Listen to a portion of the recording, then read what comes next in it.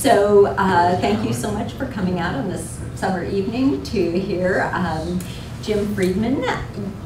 One of the reasons I so love living in Brattleboro is there are so many people who know so much about so many different subjects. You have to introduce me to them one time.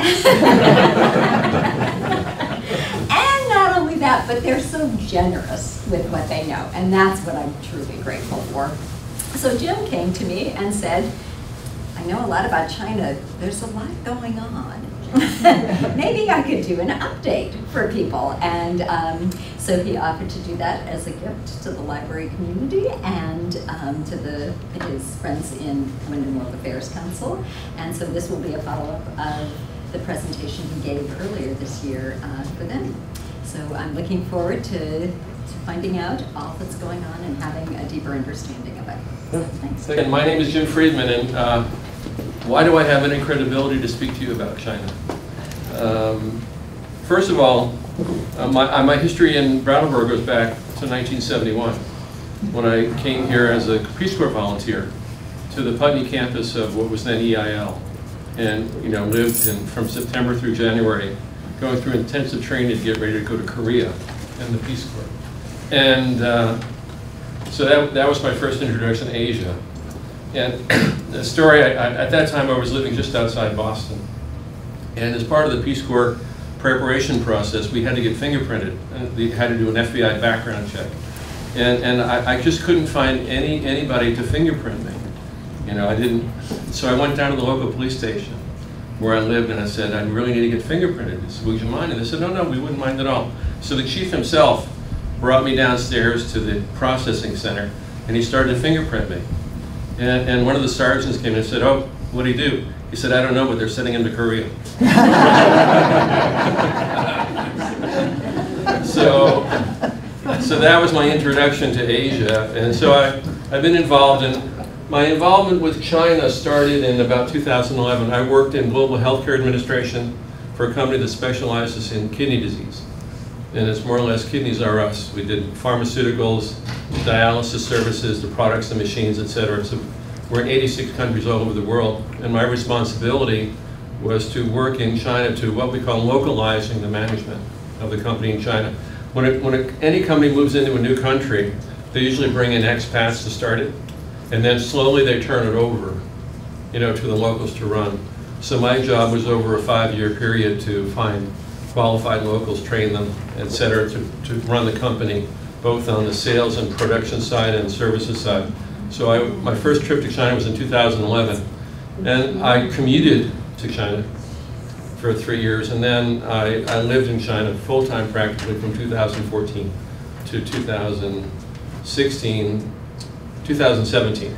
I lived 3 years in Shanghai and 1 year in Hangzhou, which is more or less the Silicon Valley of China. My wife was a Fulbright scholar at that time at Zhejiang University, and since she had a full-time job and I had nothing to do, I enrolled in the International College and studied Chinese and culture while she was teaching. So it was a very interesting time to be there. So a lot's going on in China. My view of China is a street-level view. When I lived in China, I didn't live in an expatriate community. I didn't have a driver. I didn't do all of the things. Because I'd been a Peace Corps volunteer and had lived in the country and gotten so much out of the country when I lived in Korea, I decided that when I wanted to live in China, I was going to live in China and not view it outside the window of a bus or a car or whatever. So I had an apartment in a very Chinese section of the city, which is not hard to find in Shanghai. And ate Chinese food and rode the subway and rode the buses and did everything I could because I knew that my time in China was going to be limited, and I just wanted to absorb as much of the culture and the language as I could while I was there. So my observations are based on my street level view. I had some high level views because of my job, but I spent most of my time living in China with Chinese, eating Chinese food, writing Chinese food, and I saw tremendous development over the 7 years I was involved in China. So, One Belt, One Road. We'll talk about this. My presentation tonight is to talk about while we're focused these days on North Korea and Korea, and I can speak a little bit about that, there's a lot going on in China of which we're not aware. And if you only listen to what's coming out of our government these days, you have a very, I don't want to say distorted view, a limited view of what's going on in China. I don't want to make any value judgment. I'm not a Democrat, I'm not a Republican. I believe in what Harry Truman used to say. He said, I don't give people hell, I just tell them the truth and they think it's hell. So I just tell you the world as I see it, and you can make your own judgments about it. So, One Belt, One Road. China, many people's concept of China is this China, the old China, the China of the Ming Dynasty, the China. This is in fact the city, the town, where they filmed Crouching Tiger, Hidden Dragon. And actually it's become more or less of a tourist destination because of that. Because of that movie. But it's a very quaint, older village, you know, not too far from one of the fantastic mountain ranges in China just behind it. But the China that you're seeing today is really the China of Shanghai, which is, Shanghai is divided into two sections by a river that runs north-south. It's kind of like Boston, Cambridge. The west side of the river, which is called Puxi, is the west side, and it's the older traditional China that you would expect to see. But because Shanghai has been a cosmopolitan city for many years, it's more westernized than most of China. But if you're looking from the west side of the river to the east side of the river, this side of the river was only built in the last 15 years. None of these buildings were there 15 years ago. You know, and it's just fantastic. And they actually, it's more or less an architectural competition. And I don't want to be seen politically incorrect, but it's a question of, and you can see here, whose is bigger. And in fact, this one city over here, this is very, we call that the bottle opener building. What happened there, Feng Shui, some of you know Feng Shui, which is a Chinese science, art, about how you position things to maintain order in the universe, to make sure that qi, which is life force, is flowing properly. They got to the top floors of this building, and the local Feng Shui experts decided that it was disrupting the force. They sensed the disruption in the force.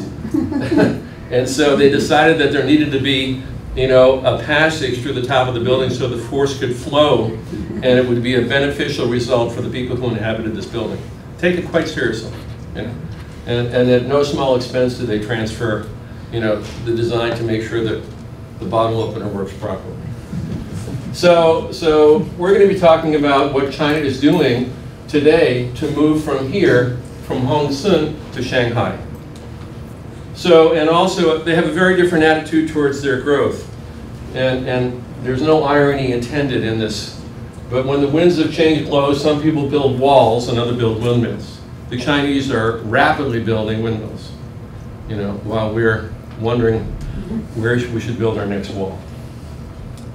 So, make sure we're all on the same page. You've all heard about the Silk Road, but I'm not sure everybody has a very broad knowledge of the Silk Road. So I want to spend a little time showing you what it was. This was the original, the original Silk Road is the one in red.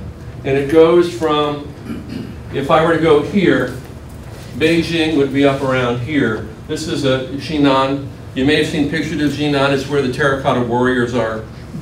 You know, it's that area. And that was really the start of the Silk Road.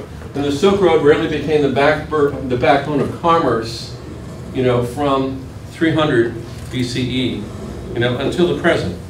And the trade that went along that road was simply fantastic. You know, Marco Polo went relatively late in time, but there's been a lot of trade going back and forth between China and Central Asia and eventually towards Europe. When Marco Polo went, he went this way and went overland through the Silk Road and came back this way. So it really was the first international commerce, intercultural commerce, and tied very different cultural communities together. I don't know how many of you know the Silk Road Project, which is by the cellist, you know, who put together, which is a combination of musicians from all the cultures represented along the Silk Road. Yo-Yo Ma, or in China he's known as Ma Yo-Yo. You know, go back and forth, and so really, it's a fantastic thing that happened and developed over time. And then there were offshoots of the road that went north into Russia, that went through the stands, you know, Kazakhstan and Uzbekistan up here, and then eventually went into Europe. Now, the original Silk Road went this way. It was the Mongols who went up this way. When the Mongolians, when Genghis Khan and the Khans went north, they went to Europe. I don't know how many of you know that the Mongols actually negotiated with Charlemagne. You know? Wow. Yes. And they made a deal so he wouldn't invade. So Genghis Khan would not invade France. I can tell you a story about that later. So that's just about where we are. Now, the goods that were traded over the Silk Road, you know, were vast and many. You know, the Europeans sent what they developed east, and the Chinese sent what they developed, you know, west and in between. And you could make a strong argument, whoop, I'm sorry, keep on missing that the glass beads that we paid for Manhattan came from the Silk Road to England and then over to North America, if in fact we did do glass beads. I'm thinking that Trump actually brought glass beads back from Singapore. So anyway, it was a fantastic interchange of commerce over a very long period of time, you know, and it was only in the latter part of the 18th century that the Silk Road started to diminish. And that was with the input of the Europeans, you know, into the Asian continent, where things started to break up and change. So that's where we are. What's going on today in terms of this is China is in the process of rebuilding the Silk Road. And for what I would consider to be obvious reasons. Not unlike what we did with the Marshall Plan after World War II. They recognize the West is no longer a growth market for China. You know, our economies are expanding at 2 or 3%, and China has a tremendous overcapacity in what they're capable of producing. So they think that they're turning away from being a contract manufacturer and a seller of goods from we are east of China to us, and they're starting to work on developing their markets to the west of them, which is Central Asia, Southeast Asia, and going back towards Europe. So the One Belt, One Road project is not just establishing an avenue for trading of goods, it's a project for developing the markets. So the future markets that they will be selling to will be in Central Asia and going towards Europe. Very much like the Marshall Plan we did. So One Belt, One Road. So Yi Dai Yi Lu.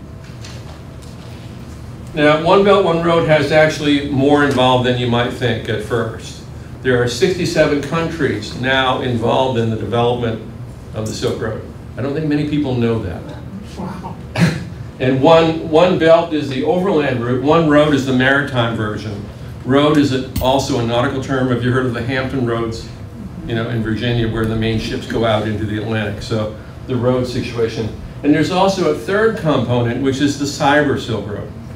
They're building an internet backbone for all of Central Asia and Southeast Asia that connects them with China.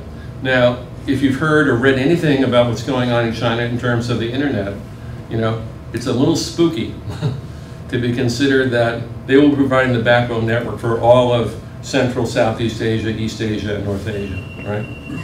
And even though the Great Wall of China really doesn't exist anymore, when I lived there, we experienced the Great Firewall of China every day. They really make an attempt to control access, you know, to all kinds of internet and social media through their Great Firewall of China. Now, the interesting part of that is, how many of you here know what a VPN is? A VPN? A virtual private network. It's a way of penetrating security legally.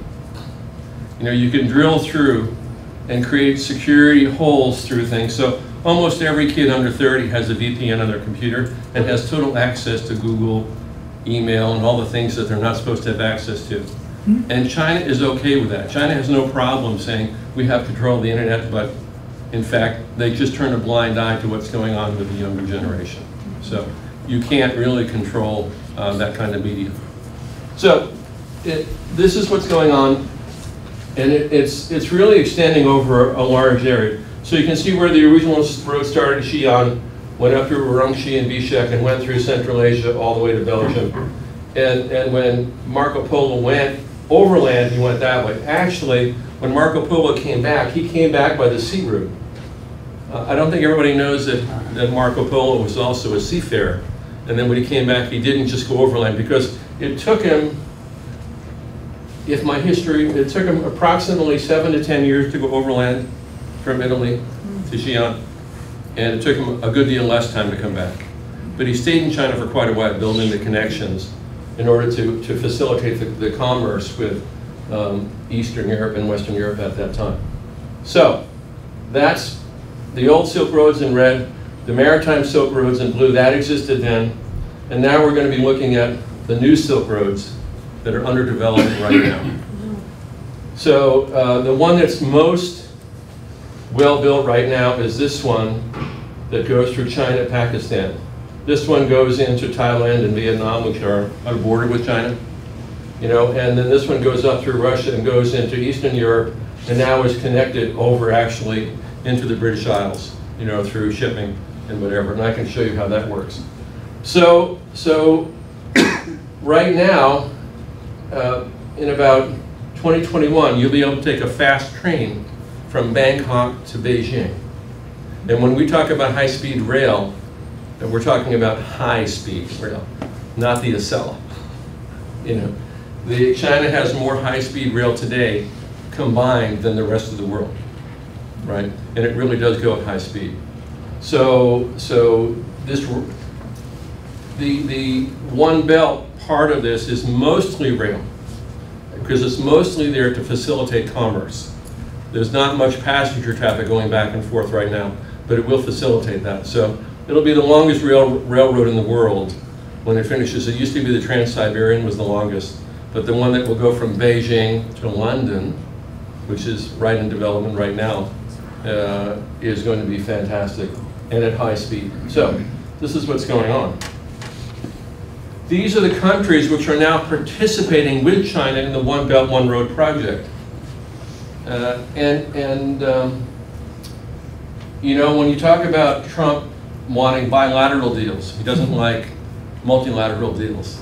You know, China has no problem with multilateral deals. You know, and so coordinating the activities and being the principal source of commerce and internet traffic by being the provider of services to all these countries, many of which don't have them now or don't have a good one, is going to have a unifying influence on the markets that will now become more involved and engaged with China than they will be with the West, right? It's an important concept to realize. So how are they financing this, the Belt Road Initiative? So China has committed in the next 10 years 1.4 trillion to the initiative. Credit Suisse estimates that China could invest over 500 billion to 62 projects over the next 5 years. They're going big time into this. You know, and the interesting parts of this are, for me, the market that they're going to be covering, 4.4 billion people. You know, and a gross domestic product of $21 trillion per year. You know, and if you look at a point of comparison, to see China's infrastructure is 9% of their GDP, and ours is on average 2% of our GDP, which is why it took them such a long time to finish the bridge over 91. So while we are being distracted with what's going on in North Korea, while we have 2 carrier groups in the East Sea, we're spending a lot of money over there. China, it's like China's playing, it's like David Copperfield, you know, the magician, you know. You look over here while I trick you over here, all right? So it's a diversionary tactic to keep us distracted. And there's nothing that you read in the news media. You really have to dig information to find out what's going on about this kind of information. We have a problem. The next war that we fight is not going to be a land war, it's a trade war. And the Chinese know that, and they're way ahead of us right now in terms of what they're doing. So this just gives you an idea of the One Belt, One Road project was actually conceived in 2011, but not formally announced until 2014. And actually, for those of you who are Hillary fans, Xi Jinping credits Hillary Clinton was stimulating the concept of rebuilding the One Belt, One Road project. So you could use that on Jeopardy and win $1 million. So, and some of it is outright funding, and some of it is just M&A deals in terms of what's going on in terms of funding the project. What's M&A? Merger and acquisition. Thank you. Okay, sorry. So, you know, you've heard of the World Bank and you've heard of the IMF, the International Monetary Fund, which many of the poor countries of the world use to fund their infrastructure development. China, in 2015, founded what they call the Asian Infrastructure Investment Bank. And what they're using is this as a vehicle, so all of these countries can invest and provide a pool of funds for those countries who want to be involved in the One Belt, One Road project. So it's essentially a huge world loan fund that China is using, China is controlling in order to fund the investments and the development of the infrastructures in all of these countries. So the founding members were 57, and now the leading country is China. So it's again, while we're concerned with the importation or exportation of milk to Canada, which by the way is 0.3% of our trade with Canada, there's a lot going on the other side of the Atlantic that we should be more concerned about. So, and this is just an example of some of the projects in the last year that are underway as part of the One Belt, One Road project, because again, it's not just, it's about promoting commerce, and it's about promoting the development of those countries which are yet at a living standard where they can afford to do much trade with China, but China has a long game. They're playing a long game. They're not playing checkers. They're playing Chinese chess, a long game in terms of their development. So even some of the fund they're using to develop the Beijing Air Quality Improvement Project. So many of you have seen or heard on TV how bad the air is in Beijing, right? How many have heard that story? Yeah. It's fake news.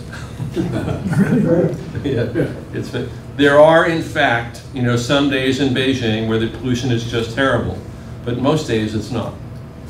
And the Chinese in the last 7 years have made tremendous progress in terms of cutting down their air pollution. And one of their national goals is by 2025, all of the major cities along the coast, Beijing, Qingdao, Shenzhen, Shanghai, Xiamen, will all only allow electric cars. And 50% of all the electric cars sold in the world today are sold in China to Chinese. So they are good at ramping up, on a very grand scale. Their current population is 1.4 billion. Our population is roughly 350 million. So in a country 4 times the size of ours, they have resources that when they focus and concentrate, they can move very quickly and accomplish some amazing things. But you can also see that they're spending their money, in North Africa, in Central Europe, and along and around the Indian Ocean. The important thing to note here is the amount of money they're spending in the Indian Ocean. Why is that important? Oh, by the way, this is just another way of financing. I just found this slide today and I thought I'd throw it in and explain to you what's going on. Chinese funding, when they first came out of the Cultural Revolution, and by the way, my friend Tim Maciel, Tim and I were in Peace Corps training together. We went to Korea together, and we went through SIT in 1971. Tim spent a longer time in Korea than I did. And also, Tim took the high road. He went and got a doctorate at Harvard, and I went into business. So whenever we have a beer together, he always takes the moral high ground. And who's giving the lecture now? Yeah, but just in the development of Chinese financing, how does China finance its growth? And in the 1980s, it was all through R&D institutes and universities. Then they went into Chinese bank were the main source of funds. Then they developed these local technology zones, and then Chinese venture capital firms, and then foreign venture capital firms, and government venture funds. China has a remarkable way of funding that is incomprehensible, I think, to most of us. And that is, the largest venture capital fund that's currently run in China is run by the People's Liberation Army. Right? So, government-funded venture capital in a capitalist society sounds like an oxymoron. How can you have government-funded venture capital? But that's how they grow.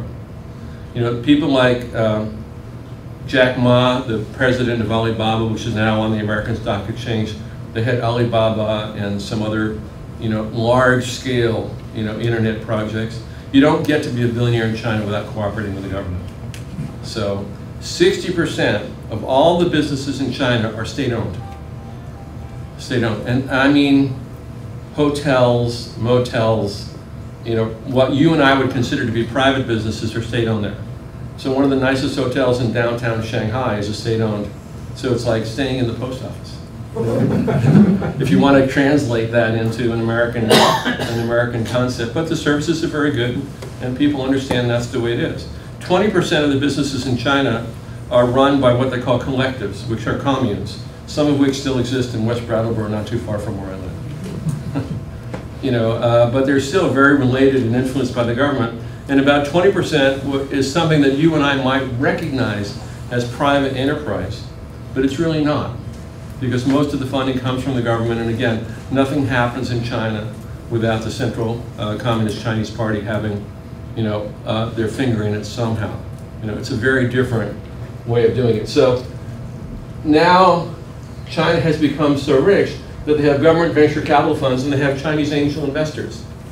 Are you familiar with the concept of an angel investor? I know I'm not dealing with the business community here, but if I wanted to start a business here in Brattleboro and I needed money, first thing I might do is go to the bank, and the bank might laugh at my business plan. And then I might go to the small business development program, and then I might get a chuckle, you know. And then I might go out to friends and family and see who would contribute. But at some point, I'm going to need money to develop. And so if I'm not sophisticated enough to go to the big guys, the venture capital funds, then I go to someone with money who might be interested in investing in what I do. And they call them angel investors. So right now, Shanghai itself has more millionaires than there are in New England, one city. You know, and it's easy to understand because the population of Shanghai is 28 million. And I don't know what the population of New England is, but it's not anywhere near 28 million. And the other thing is that, and we're talking about the scale of China versus us, we have 6 cities in the United States with populations of more than 5 million. China has 45. So it's just a very different scale of operation when you go there. So anyway, the government funding these days is coming from government venture funds and Chinese angel investors. And the Chinese angel investors have also now set up offices in California and Silicon Valley. And 35% of all the venture capital that's being spent in the United States to help new startup firms is not coming from the United States, it's coming from Chinese investors. And then when they get to be big enough and operating at a certain scale, then China says, don't pay for real estate in California. We've got this nice industrial park in Shenzhen, or Shanghai, or Beijing, or Tianjin, and we'll help you out. So there's a lot going, and tariffs don't cover that. You can't protect venture capital with tariffs. So, when did we know this was happening? Well, Obama did. For those of you whose memory extends back beyond the current state of affairs, Obama, talked about the Asian pivot. When he decided that we were spending too much time and attention in Western Europe, and we needed to spend more time and attention in getting involved in more of what was going on in Asia. And that's when the concept of the TPP, the Trans-Pacific Partnership, started to come about. Because he realized, and the government realized at that time, that we were woefully understaffed and woefully woefully ignorant about what was really going on in that side of the road, because we were so focused on what was going on here and in Afghanistan and Iraq and the Middle East and Syria and all that. We were distracted. And the Chinese were very happy that we were distracted. So anyway, the United States worries that China will use the bank to set the global economic agenda in its own terms, with disregard to human rights, disregard to corruption, disregard to almost anything, that when we go and fund a project, when I say we, the United States government goes in to fund a project, we have a lot of contingencies that tax that money. You can use this money if and when and but. China doesn't have any problem with it. they're almost like the guy in the street corner saying, "You need $5?" So it's a very different mentality. Now, most of you probably don't know that Gene Roddenberry studied Chinese. Gene Roddenberry was the writer who wrote all of the Star Trek movies. And Jean-Luc Picard was the captain of the Starship Enterprise, which is Star Trek Next Generation. But they call the prime directive as not just a set of rules, it's a philosophy and a very correct one. History has proved again and again that whenever mankind interferes with less developed civilization, no matter how well-intentioned that interference may be, the results are invariably disastrous. And why did I say Roddenberry studied Chinese? Because over 1,000 years ago, the Chinese developed their 5 principles of peaceful coexistence, which is mutual respect for each other's territory, integrity, mutual non-aggression, mutual non-interference, equality, cooperation, mutual benefit, and peaceful coexistence. Right? And by the way, this is the basis for Kim Jong-un's approach to negotiation. This is what he wants. And this is what China has been advising Kim, that this is what he wants. You know, 90% of all the commerce into North Korea is coming from China. And it was no accident that when Kim Jong-un flew into Singapore last week, he flew on Air China. Air China provided him with 2 planes for his transportation. One is a decoy and one is the real plane. When you know that, when you deal in Asia, and you have to understand very quickly, nothing happens by chance, nothing happens by accident, especially at that level. Who do you suppose was advising Kim Jong-un on his way to Singapore? And who do you suppose was debriefing him on his way back to North Korea while he's riding on Air China? Take a wild guess. They're probably Chinese. Yeah, so, and this is what China wants, this is what North Korea wants, this is what most of the Asian countries want. We'll give you money, we'll work with you, we'll do anything you want, but don't tell us how to run our government, and we won't tell you how to run yours. This is what they're looking for. It's a very different philosophy than we have when we're talking about foreign aid. So, we talk about the development of projects and how China is not only investing in its own infrastructure, but China is investing in the infrastructure of the other countries in Central and Southeast Asia. And for example, here in Pakistan, they've developed, the seaport. The main seaport now in Pakistan is in Gwadar. Now they lent a lot of money to the Pakistanis to develop the port at a very reasonable interest rate. Not bad at all, really. But it wasn't long before the Pakistanis realized that they couldn't pay it back. And oh, by the way, when China goes in to develop these areas, they don't use local labor. They bring in Chinese labor to build the seaports, and it's managed by Chinese.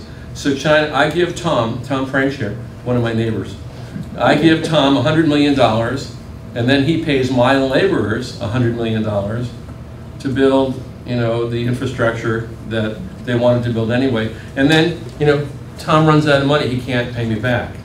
So I said, don't worry, Tom, I'll take over the port. I'll run it for you, right? This is what's happening all over Asia right now. And in China and Africa too. In Africa too, and in Latin America. They just had to deal with Venezuela and Ecuador. And in Greece. And in Greece. Yes? I heard that kids in school in Portugal now are learning Chinese. Yes. Because there's so many Chinese workers in Portugal. So it's Well, happening there. not only for that reason, but it's true. They're all over the, and so, but if you look at the legend on this dot, dual use. So when China went into Pakistan and said, you can't pay us the port, and by the way, you won't mind if our Navy stops in and uses the seaport from time to time, would you? No, they don't mind at all. And so, and they did the same thing with Djibouti, the same thing in the Seychelles. They've got an agreement going on in Piraeus. The South China Sea, you've heard about their dredging the ocean and building the islands.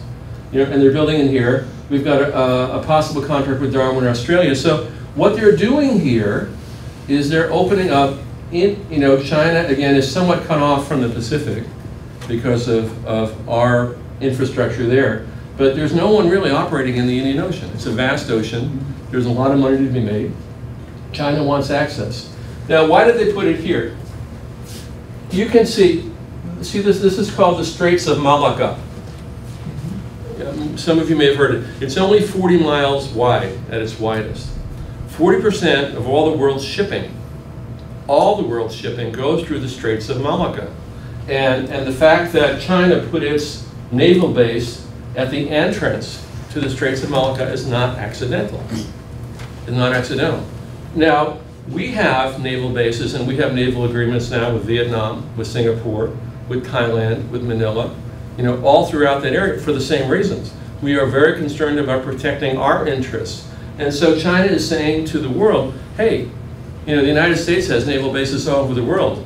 All we're doing is building one naval base to protect our interests in this area of the world. And by the way, 40% of the trade goes through here, so why wouldn't we be able to build here? And for them, it's benign. For us, it seems aggressive. But their way of doing business is, no worries, you can't pay us back, we'll run it for you. And by the way, they made a bid to operate the Port of Los Angeles. They made a bid to operate ports in Saudi Arabia. They're operating ports in Latin America right now.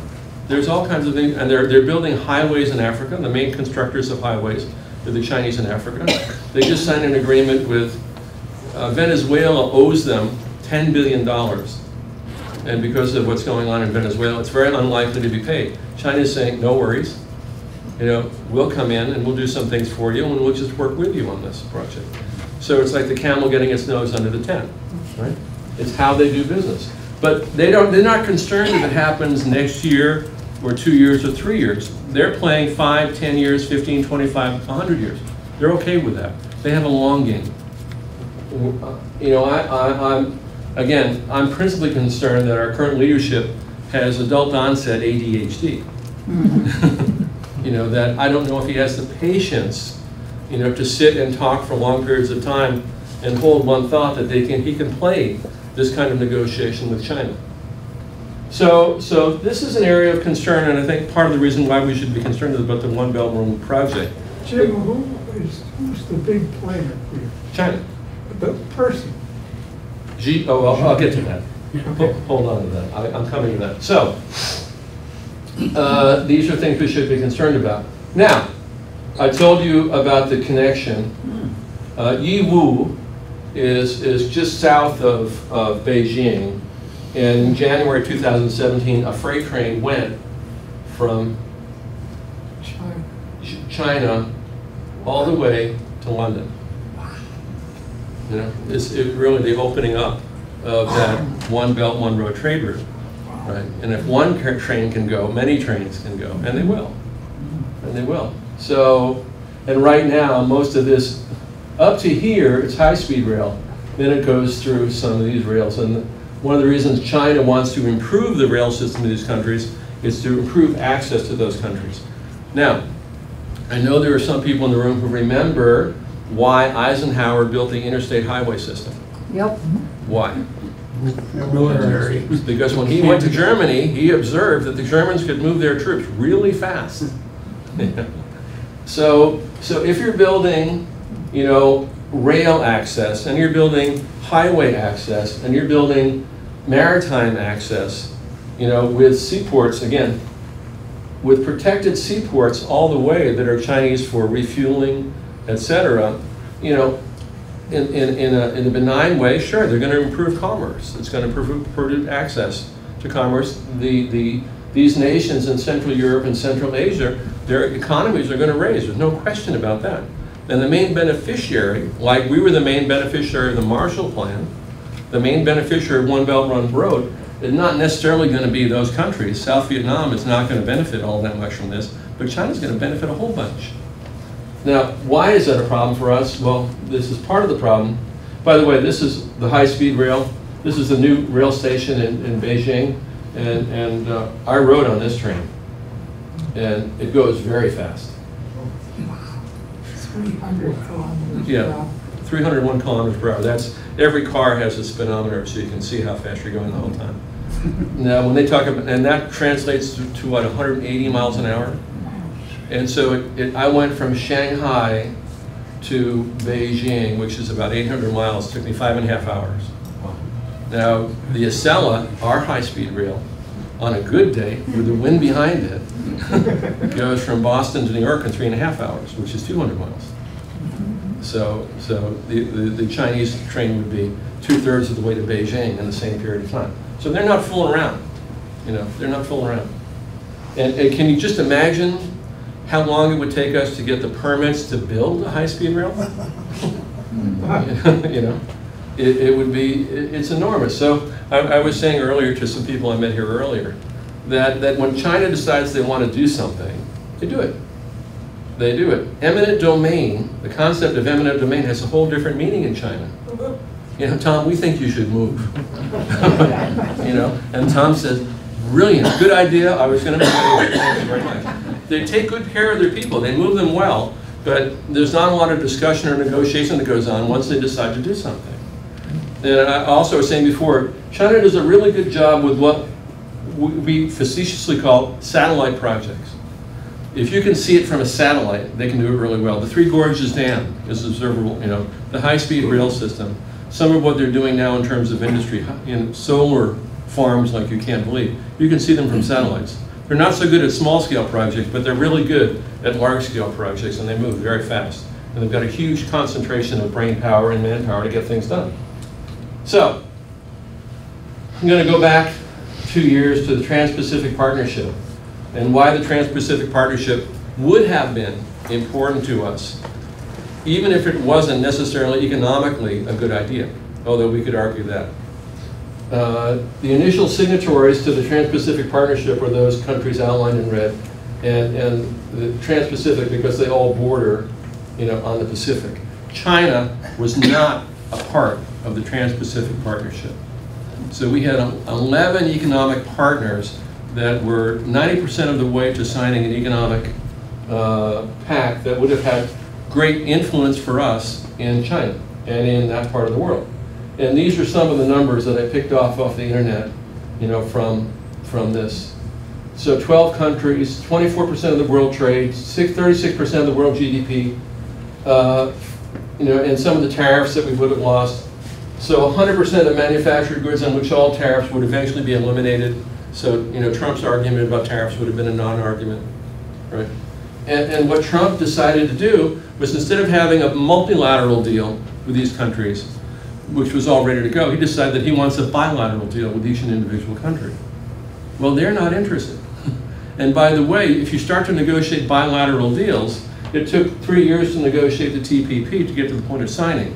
You go back to the beginning again and go talk to Malaysia, talk to Australia, talk to Korea.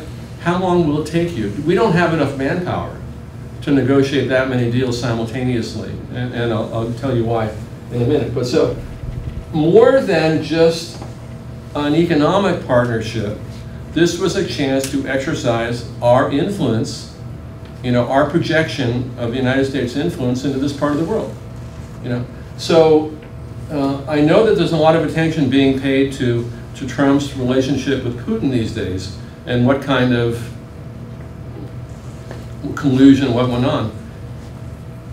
Trump's real best friend, although he doesn't know it, is Xi Jinping. No one in the world has benefited more from Trump's presidency than Xi Jinping, the president of China. Right? And it's mostly because of what Trump hasn't done or refused to do. When Trump pulled out of the Paris Agreement, guess who stepped in to take the leadership role? China. When he pulled out of the TPP, China stepped in right away, with the Regional Commission on Economic Partnership, and also with the One Belt, One Road project. And when these countries are nervous about what their relationship with the states are going to be, well, China's saying, hey, come to us. We'll give you the money, we'll help you develop, and we won't have any of the problems that you had in terms of human rights and corruption and those other things. We won't have the problem with those things. You just have to be able to do this. So the members of the TPP decided, you know what, maybe we can live without the United States.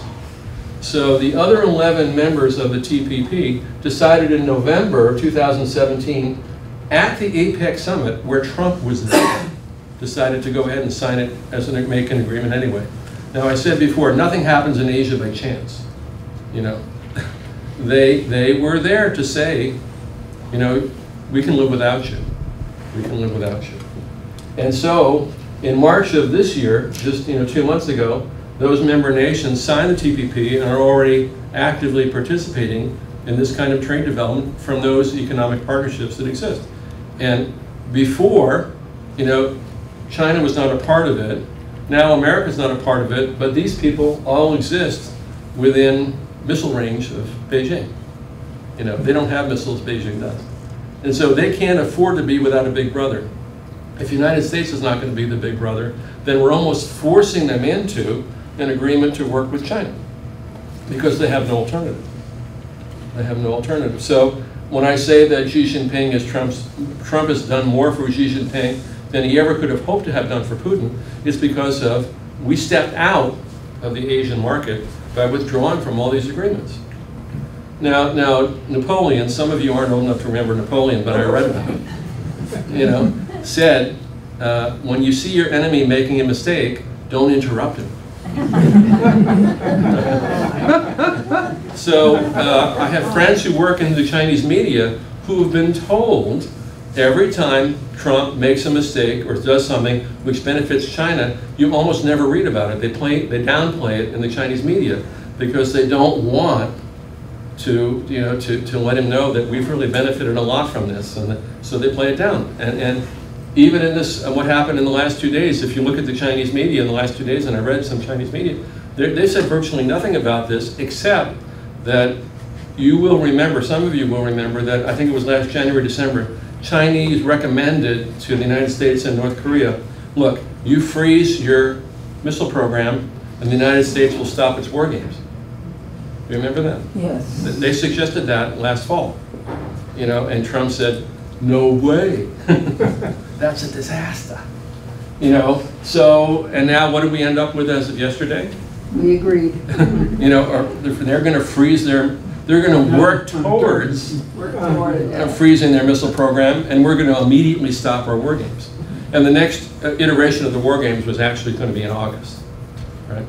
So they've already said no more August war games. So what did we get?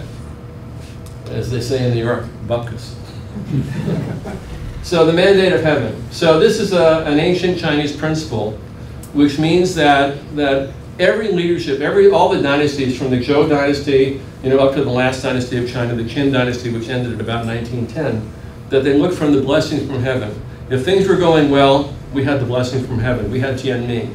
And so every Chinese leader is a scholar of history, and they know very well what the mandate of heaven means. It means you have the blessing from above, and that means the people are benefiting from that, and so we're secure in our leadership. The Chinese have never had a hereditary dynasty system like the West has had. Leadership doesn't necessarily pass because you belong to a certain family.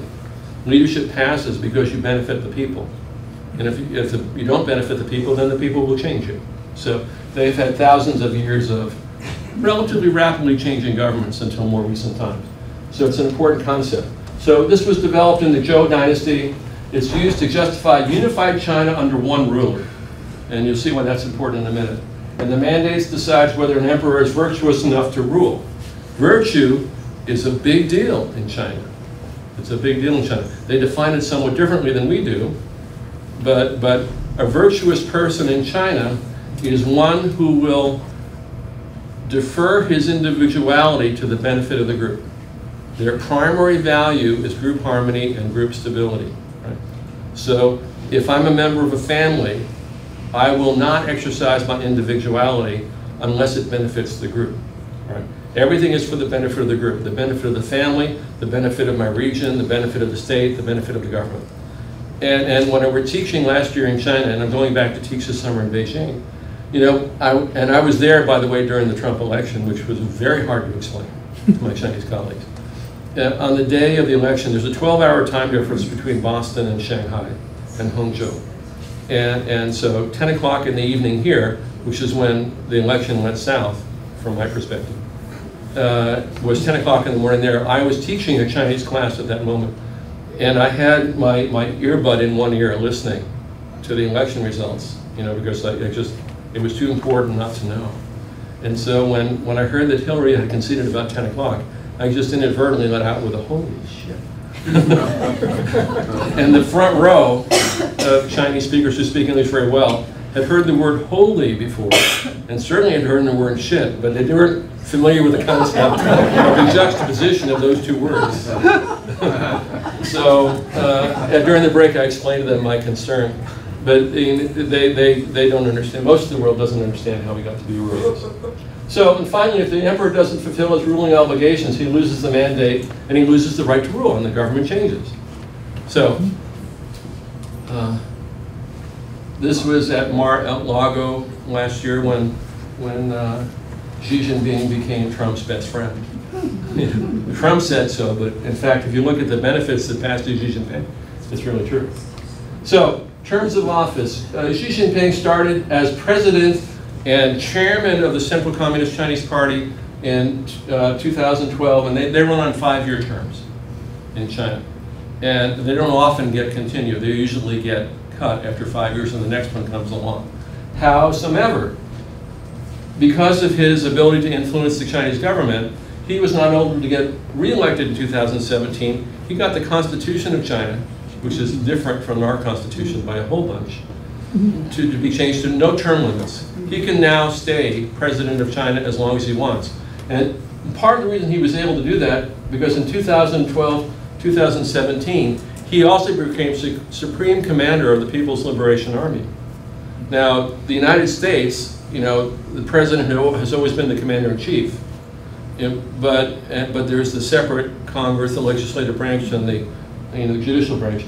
He was able to unify during his first term all of those sections of the government under his control, which is why he was able to influence the government and say, wouldn't it be a great idea if I stayed as your president for quite a long time? And of course, because group harmony is important, they all said, brilliant idea. That's a good idea. So, and his big deal, he talks about the Chinese dream. And it's really a variation of Make America Great Again. He wants to make China great again. But he doesn't want to make China great again from 1950 or 1960 or 1970. He wants to go back to 1,000 years when China really was, the dominant empire in the world, about 900 to 1300, when they literally controlled the world. And not only controlled the world because of the Chinese dynasties, but because the Mongols unified, the Chinese government just about during that period. And I said I'd tell you a quick story. Last year I visited Chongqing, which is in southwest China, which is the home of Deng Xiaoping, who really was responsible for opening up China's commerce to the West. And the Mongols in the 1100s had gotten as far west as France, had gotten as far southwest as Syria, had gotten as far east as Japan and Manchuria, and really commanded a whole bunch of areas. They hadn't got into southern China. From Chongqing south and from Hangzhou south, they hadn't been able to penetrate southern China, which was the Qin dynasty at that time. There's a confluence of rivers in Chongqing that come together at a very strategic point, and there's a fort that sits above the river that's about 2.5 miles square. And it has agriculture, it has water, it has everything you need. So for a period of over 75 years, the Southern Song Dynasty soldiers who inhabited that fort were able to hold off the Mongol horde for 75 years, right? No one had ever held back the Mongols for that period of time. The Mongols were not Chinese. The Mongols were racially a different people. And so what happened there, at that time, Genghis Khan had already died. And there were three cousins. There was Kublai Khan, who at that time was living in Hangzhou. There was Mongol Khan, who was in Chongqing. And there was Oblai Khan, who was in Western Europe. Mongol Khan got killed during one of the sieges of the fort, right? And when they elect who's going to be the next ruler of the Khans, they have to have a big meeting. They have to call everybody back. And so, since there was going to be a competition between Kublai Khan and Oblai Khan to be the next great Khan, Kublai Khan had to withdraw his armies from Europe and come back to China And Kublai Khan had to withdraw his armies from northern China and come back, and they had to have this big meeting and decide, you know, who was going to be the leader. It turned out to be Kublai Khan, who then made Hangzhou his capital. Now, why is that important? Because the Mongols were at the point of conquering all of Western Europe. And had it not been for this one fort in Chongqing, which held back the Chinese invasion for 75 years, we might all be speaking Chinese. I'm serious. It really was one of those quirks of history. And the name of the fort is called the Dao Yicheng, which means fishing fort. Because before there was a fort there to hold off the Mongol invasion, it was just a fishing village. It was like Gloucester saved the empire. So, I mean, it's one of the, I like trivia. So, but anyway, the Chinese dream is to turn China back 1,000 years to a time when it was the preeminent empire in the world. And the name for China in Chinese is Zhonghua, which means the Central Empire. Now, it has had several connotations about what that actually means. It means the center of the world in terms of the geographical center of the world, because the world revolved around China. But to the Chinese, it also means the passage to heaven. China is the central kingdom that separates earth from the heavens. And all of the emperors of China have been known as the sons of heaven, sons of the dragon, sons of heaven. So he's talking about a whole different kind of return to greatness than I think Trump is talking about, because I'm still wondering which decade he's talking about when he says make America great again. So leadership experience, 1983, he started as governor of Zhejiang province. He's had a lot of experience governing large numbers of people and exercising his influence. He's a very remarkable guy. He was also a victim of the Cultural Revolution. During the Cultural Revolution, his father was a university professor, and he and his family were all sent for re-education, you know, during the Cultural Revolution. So he spent 7 years, you know, working as a farm, working as a peasant. He also was very highly educated at Beijing University. So he's got this, you know, man of the people. He really was a man of the people, and he really has a high education. So he's a very clever, very highly trained man. You don't rise up in the Communist Party without that. Our current leader, you know, could be in office until 2020. When I say till 2021, because, you know, he doesn't turn over office until January 20th, you know, 2021. And who knows, he could be reelected. But his leadership experience is limited to a year and a half, more or less, and make America great again. So it's a whole different way of looking at the world. So, at the World Economic Forum 2 years ago, this is what Xi Jinping had to say. Many of the problems troubling the world are not caused by economic globalization, right? And by the way, that's a very Republican sentiment. Free trade. You know, this is what Donald Trump said last year. When a country is losing many billions of dollars on trade with virtually every country it does business with, trade wars are good and easy to win. When we are down $100 billion with a certain country and they get cute, don't trade anymore, we win big, it's easy. Wharton School, really? You know, I think he must have been standing behind the door during Economics 101, because Milton Friedman would be spinning his grave. So I put this up there just as a way of a juxtaposition. The Cato Institute, by the way, is a very libertarian think tank in Washington, D.C., funded by the Koch brothers, which a name you might recognize along with Mercer. You know, very Republican, very conservative, and they say this: the first myth is that all overall U.S. trade deficit is caused by unfair trade barriers abroad. The most conservative think tank in the United States, you know, don't buy, you know, this trade war business at all. And in fact, they say if trade deficits are bad for growth, why does the U.S. economy grow more than 50% faster when the trade deficit expands? You know, trade deficits don't cause problems for us. Trade deficits are good. You know, I'm sure there are some people in Washington who would disagree with me, but I find myself, you remember when Groucho Marx said, I wouldn't join any club that would have me as a member? When I find myself sympathizing with the Cato Institute and the Kochs, I go, the world has really turned upside down. So, want to get to this. how the State Department has changed. Under John Kerry, the department's mission is to shape and sustain a peaceful, prosperous, just, and democratic world and foster conditions for stability and progress for the benefit of the American people and people everywhere. The current State Department mission statement says, the U.S. Department of State advances the interests of the American people, their safety and economic prosperity by leading Americans' foreign policy through diplomacy, advocacy, and assistance, right? And there's just a dramatic change in philosophy. You know, Kerry and before him, even Bush, said, a rising tide raises all ships. You know, if we all do well, we'll all do well together and the world will be a better place. Not exactly what Tillerson and Pompeo and Trump have in mind.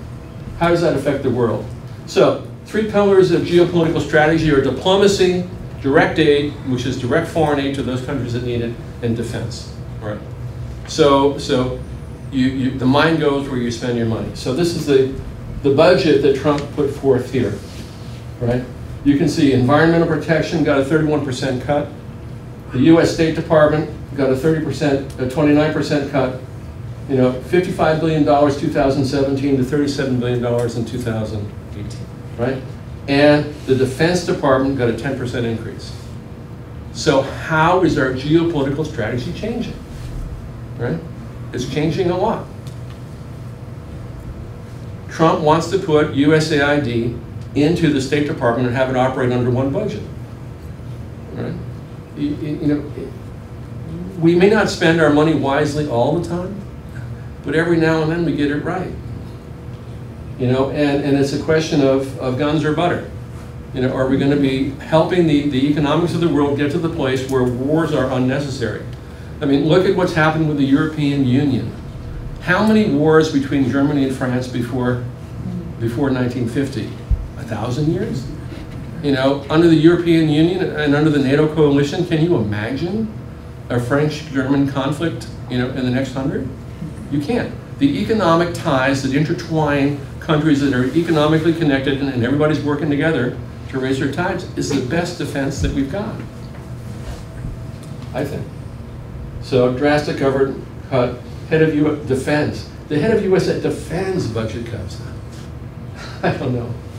And also, State Department, 66 senior ambassadors were cut from the State Department budget in the last 2 years. One of my friends, I went to Holy Cross as an undergraduate. One of my classmates was the Director General of the Ambassador Corps. When I was doing work in the Philippines, he was the U.S. Ambassador to the Philippines. His name is Harry Thomas. You know, they tried to force him out last year. You know, he wanted to stay in. He's been an ambassador for over 30 years. He's a really smart, good guy. He's been in a lot of places, been in Pakistan, been in India, been in the Philippines, been significantly done really well. And he's black. We don't have many black ambassadors these days. So they said, well, you either take your pension or we'll send you to Africa. He said, okay, don't throw me in that briar patch. And so now he's the ambassador to Zimbabwe. And he's very happy. He'll do his 2 years or 3 years in Zimbabwe and be very happy. But the disregard that the current administration has for highly experienced, educated people who can help, it's just amazing. Oh, now take my last shot. I'm going a little bit overtime here. Walls of the world. I said in the beginning, some countries build windmills, some people build walls. And so I thought I'd just do a quick historical review of the success of walls of the world. Jericho, you know, didn't last very long. And even though it's biblical, some people say there's historical probability it exists. Hadrian's Wall, Hadrian is one of the last emperors of Rome who decided to try to keep the barbarians out by building a wall across northern Europe. You can still see some remains of the wall. They go through northern Germany, not too far from Frankfurt. If you've ever, they call it the Römische wall. Yeah, the Römische Wall. You know, and I'm thinking the barbarians must have been really short because that wall only comes up about this high. You know, Great Wall of China took them 300 years to build, and the Mongolians waved at it as they rode by. You know, it never stopped anybody from doing anything. Do you remember any veterans here of World War II, World War I? The Maginot Line. That was France's defense wall to keep the Germans out of France. And it lasted a day, less than a day. Less than a day. Hitler's coastal defenses, the Atlantic Wall. Can you spell D-Day? Didn't work. The Berlin Wall lasted actually longer than most, but eventually came down. Eventually, one of the real terrific walls, I mean terrible walls, terrific in the horrible sense of the word terrific, the West Bank walls that separates Palestine from Israel, or separates in some sense the Palestinians from their homeland, depending on how you look at it, and the Mexican border wall, the great, that was started in 1994. So remember there was about $28 billion that they cut from the State Department budget, right? Now hold that figure in your head. So this is the proposed Trump wall, the black wall, that's going to protect us from the invasion of those terrible Mexicans.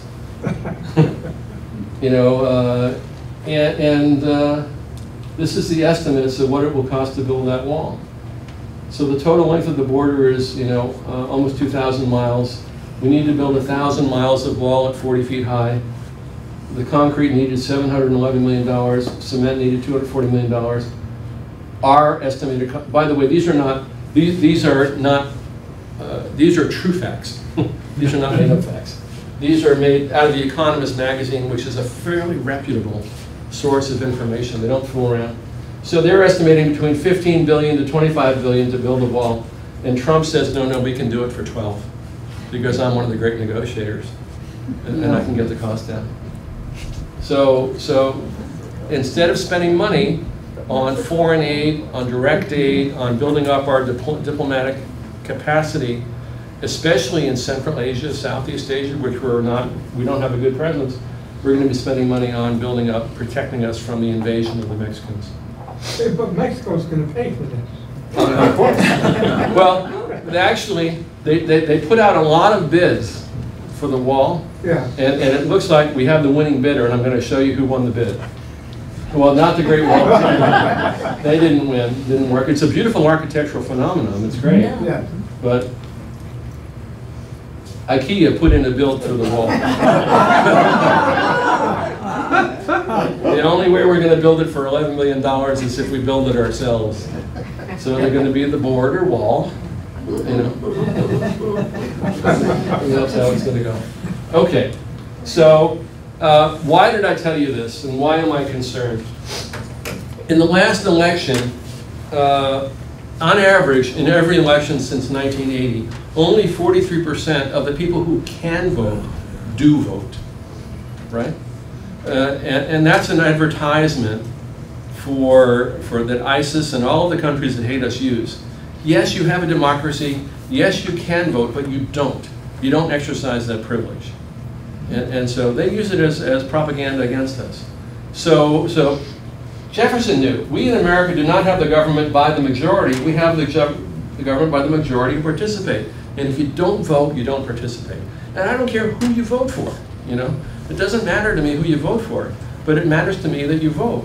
In fact, Tom introduced me to Pat Leahy last year, to Senator Leahy, and I met with him, and I made a proposal to him and anybody who listened to me for more than 5 minutes that we should change our national voting day from the first Tuesday in November to Veterans Day. I think we should vote on Veterans Day. In almost every country of the world, democratic country of the world, voting day is a national holiday. And that's why they have a high percentage of people who vote. It's a duty, it's an obligation. In France, you are penalized if you don't vote. You know, liberty, equality, fraternity, you know, it's important.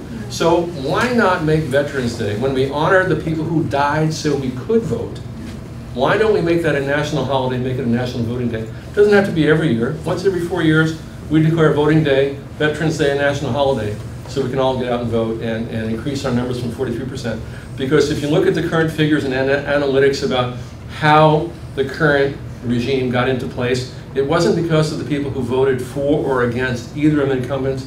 It was a number of people who didn't vote. The Hispanics didn't vote. They stayed home. You know, a large numbers of people couldn't choose, couldn't decide which of the two very unpopular candidates, it doesn't matter which party you're from, you know, to vote for. So they didn't vote. So it was the people who stayed home why we're here. So I'm a strong advocate for saying we need to vote, you need to vote, you need to get out and vote. You need to encourage everybody to vote, because the best way that we can remain, the leader of the free world is to get out there and exercise our freedoms and make sure the world knows about it. So that's what I have to say. That's why I do this, because I think there's something going on 8,000 miles away that most people don't know about that should give you some motivation to rethink what you're doing. So I'm here for as long as you have questions. So if you have questions, I'm glad to answer. And by the way, I also speak Korean, and I know Korea. Tim knows Korea. So, thank you. Jim, environmental crisis. I've read, many of us have read that Bangladesh, for example, can expect 100 million people displaced because of rising sea levels. That's just one of several countries that are going to be impacted by rising sea levels and global warming. How is China planning for the future, planning for these environmental crises? Several ways. First of all, they're now the world leader in solar energy and alternative energy. Most of your solar panels, if you're putting up solar panels here, and they're not made in the USA, they're made in China. And our current leadership made a conscious decision not to fund alternative energy and to fund, anthracite coal. And there's even, Scott Pruitt last week proposed a new rule that would guarantee that certain coal-fired plants that are in current operation must be maintained in operation and cannot be closed down for at least 10 years. So in terms of environmental sensitivity and marine energy, that's one way. They're really trying very hard to become the world leader in all kinds of alternative energy. Like I said before, 50% of all the electric vehicles in the world now are sold in China to Chinese. And by 2025, all the coastal cities, Beijing, Tianjin, Shenzhen, Shanghai, Hong Kong, Guangzhou, will all be only electric vehicles. So that's one way. In terms of, they have great exposure, and because of the vast majority of the population is in the coastal cities. And part of the reason they're increasing the development of their transportation internally is to be able to quickly move the populations inland. And they can do it. By the way, in New Year's holiday, which it's a combination of Christmas and Thanksgiving and New Year's combined. It's a 10-day vacation in China. It happens in the Lunar New Year. There are 1.4 billion people in China, and virtually everybody goes home. In that one period of time, last year, 800 million people traveled in that 10-day period. So over 2/3 of the population traveled in a 10-day period. So they can move them. They can move them. It's funny because in Shanghai, they have terrible traffic and doesn't go anywhere very fast. So I used to ride the subway because it was air conditioned and it was fast. Getting in a car was like, it could be an hour, it could be 2 hours to get across the city. You can literally walk across the tops of cars to get across the street because pedestrian does not have the right of way in China. You are at war with a moving vehicle. But during that 10-day period, Shanghai was empty. I could walk across the highway, to get to where I needed to go during the what they call the Spring Festival.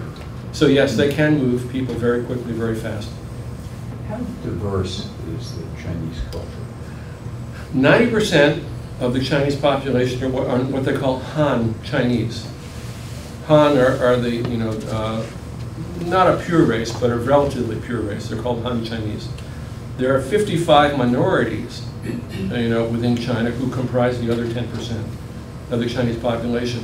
Now, the challenge to the Chinese are, the Han Chinese, which comprise most of the government, is that those 55 minorities control 60% of the geography of China, and that 60% is where the natural resources that China needs to develop are. So, for example, the Uyghur population, the Muslim population, which is, where China becomes, the Silk Road, where it meets the population, they're very sensitive to that, not necessarily because they fear a mass uprising of the Uyghurs, but they're sensitive to the fact that they control a very valuable part of Chinese geography. So again, 55 minorities, 10% of the population controls 60% of the geographic area of China. So that's where their sensitivity is. They control the natural resources. And what China does when they take over something is they do it by assimilation. There's a city in northwestern China right on the Silk Road, Ningxia, and what the Chinese have done have provided incentives for mass numbers of Han Chinese to move there and intermarry, with the local populations. They've done it in Tibet. Whenever they move into an area that they think is sensitive, they move Han Chinese in and they intermarry. And so you can go to Ningxia today and see people who appear to be Persian or Arabic or Caucasian speaking fluent Chinese. It's a little bit disconcerting at first when you see that. But they're becoming more diverse, but 90% Han is pretty monolithic, I think. Yes? Demographics, Yes. both aging and gender. Are these issues? Huge issues. They have the same problems that we do for the most part.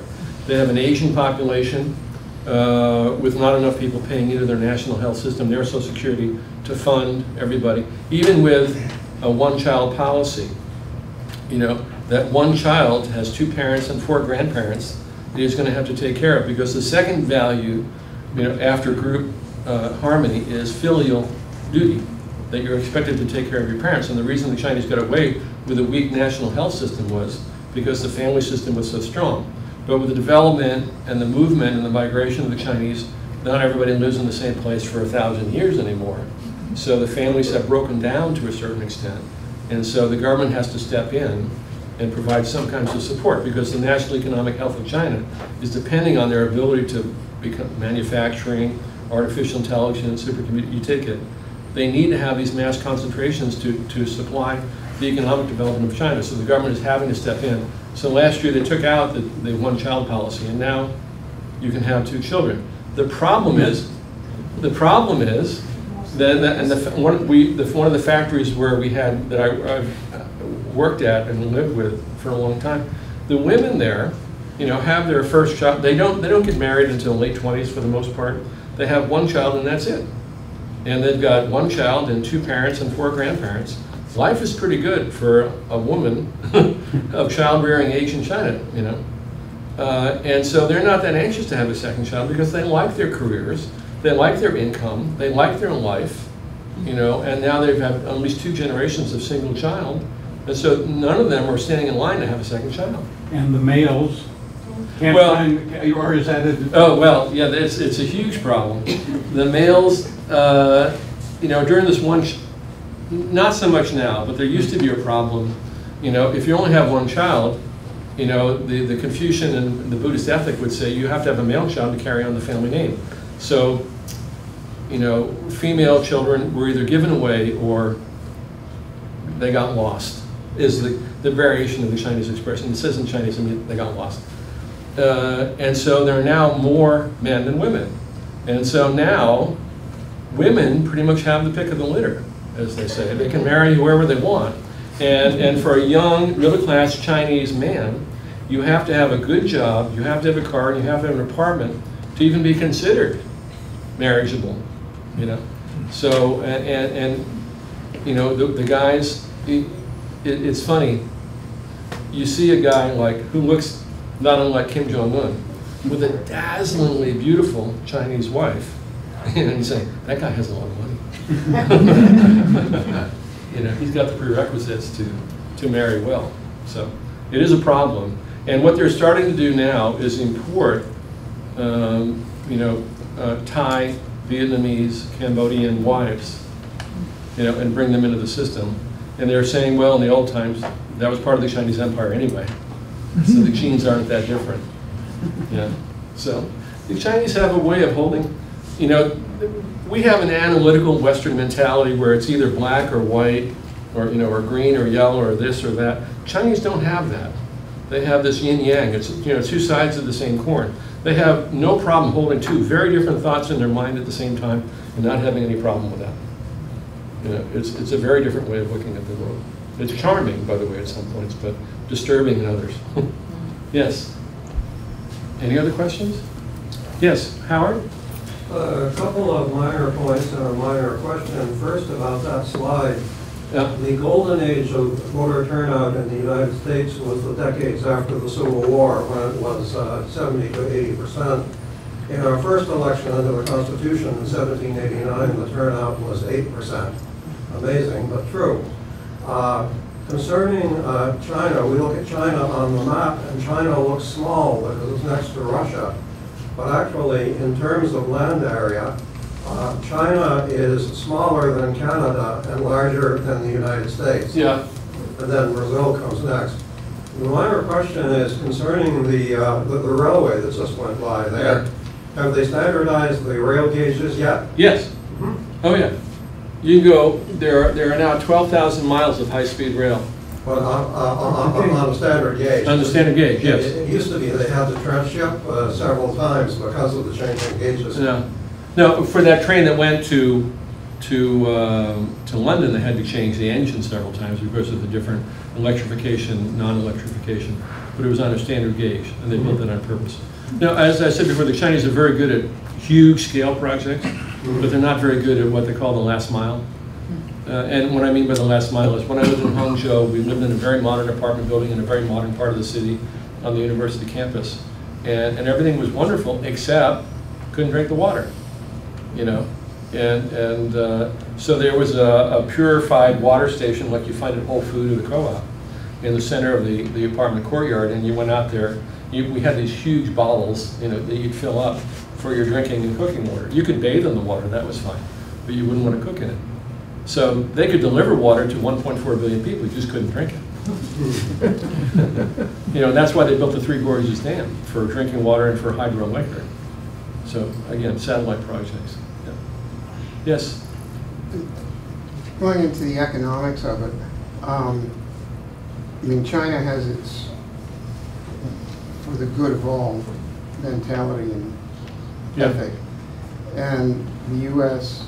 has every person out for themselves. Yes. And I mean, just how does capitalism play into this? Okay, it's very interesting. And okay, is this the collapse of capitalism? Or? No, the communism of Chinese communism is not Marxism. It's not Leninism. Trotsky wouldn't believe it. You know, but what they've done is what they do with almost anything is they've taken a concept and made it Chinese. And so it's really a socialized capitalism. And they have a very interesting way of doing government dictums. You know, when the government speaks from on high, they don't give direct, you know, specific directions. For example, when Deng Xiaoping opened up the country to capitalism for the first time and said it's okay, you know, to make money individually, so they provided incentives. And there are a lot of pretty sharp Chinese capitalists who live within the socialist system. And he said, they asked him, how are we going to become more capitalistic in our growth? And he said, we will cross the river by finding the stones. And that was, they all interpreted that as, okay, we'll just go out and experiment till we figure out what works. And then they said, well, what happens if we get rich, you know, and we become capitalists? Won't that defeat the communist system? And Deng Xiaoping said, in his inimitable style, black cat, white cat, whoever catches the mouse. And the Chinese understood that completely, you know, as permission, you know, to go out there and make money. So just in Shanghai itself, you know, I saw more Prada stores and more Lamborghini dealerships, you know, than I'd never seen a Lamborghini dealership until I went to Shanghai. You know, maybe they have one in America. I've never gone there, but they are the middle class is very well off, and the upper class now is very rich, and so they are spending money. And what China's doing now is they're pivoting from being a contract manufacturer to the world to being a manufacturer to domestic, because now the middle class has enough money, and they want to spend it locally, and China wants to keep the money internally. So this problem of tariffs and whatever is not going to stop the Chinese at all. And by the way, they only 3%. We only import 3% of our steel from China. So the tariffs are going to have virtually no effect on our business with China. Also, how does the U.S., with its increasingly free market mentality capitalism. I'm sorry, free market? Free market, in the sense of libertarianism. Oh, well. How does that fit in as a counterbalance to China? I mean, it's almost to the point of it doesn't matter, because however much the libertarians are railing against the current government, Trumpism is not libertarianism. No. And he's certainly building walls and putting on tariffs and shutting down trade, et cetera. I mean, the libertarians must be just freaking out, you know, by what's going on these days. The Chinese believe in free markets. You know, they're protectionists to a certain extent, just the way that we are. There are certain industries they want to protect. You know, the Canada protects its dairy. Well, we certainly protect ours, and if you're from Vermont, you should know that. You know, we have all kinds of price protections for the dairy that comes out of Vermont. But it's just a very different way of, and when you're talking about 1.4 billion people versus 300 million people or 350 million people, the scale at which they operate, I mean, we're just toe jammed to them, really, for the most part, is some of the things that we worry about. And just today, if you read the paper, there are 2 Chinese pharmaceutical companies just opened up, or about to open up in Kendall Square, just outside MIT. And Genworth was recently purchased by Chinese. Yes, yeah. Right, and some of the great soccer teams of the world are now owned by Chinese. So they're everywhere. You know, so you can't fight them. There's just no way we can fight them. Yes, Andy.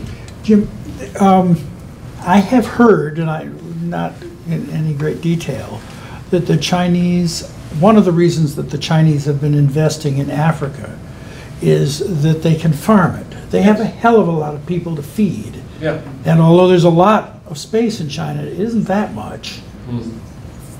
What are they doing to increase the agriculture and the ability to feed the Chinese within China? Yeah. And what other parts of the world are they planning to farm?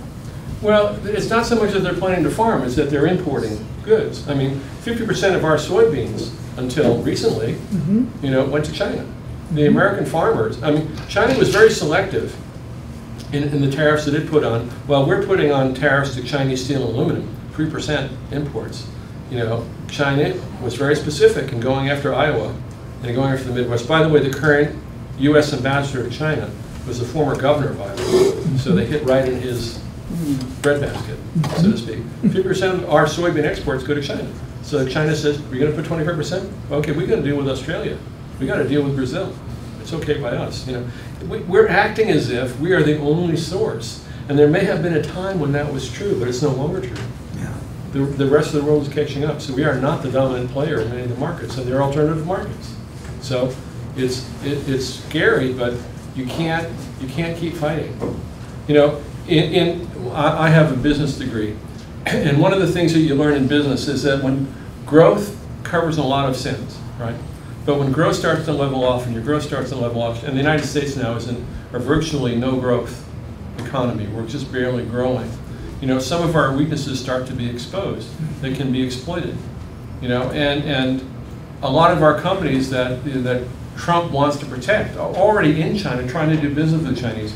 And they talk about the intellectual property protections.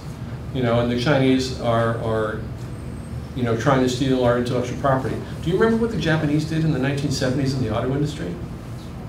You know, when the Chinese were actively touring Detroit and all those places, and we made this plant where we built cars together, a Saturn vehicle in California, this joint operation between Toyota and GM. What do you think they were doing with the technology? You know, every developing country, they go through, Japan learned from us, Edward Stemming, and quality control and all that. We taught them how to do what they did. You know, the Japanese started to outsource to Korea. Korea said, okay, we'll be your contract manufacturer for a while. And then the Koreans figured out how to do it, right?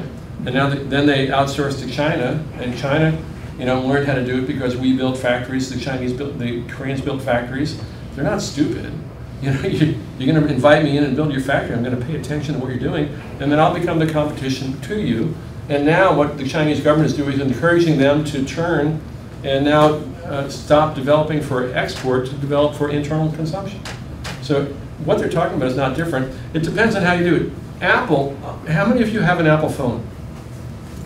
All of your Apple phones were built and assembled in China. Right. Apple has no problem with intellectual property in China. Why? Because they're smart. Because they change the Apple phone faster than the Chinese can copy it. Right? No, I'm serious. They do.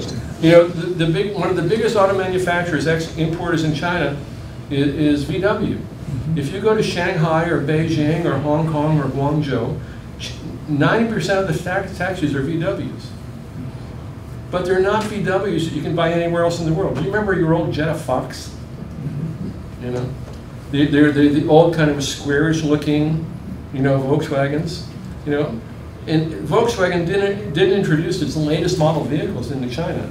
They didn't introduce its latest technology. They resurrected an older, very efficient, very effective automobile that's, you know, can run for 200,000 miles. You know, the old VWs never changed their design, and they're making billions of dollars selling resurrected vehicles in China, and the Germans don't care if you copy, because they're not going to sell that vehicle anywhere else in the world, because we're 7 generations ahead in terms of vehicles. So if you're going to get into that market, you have to be smart.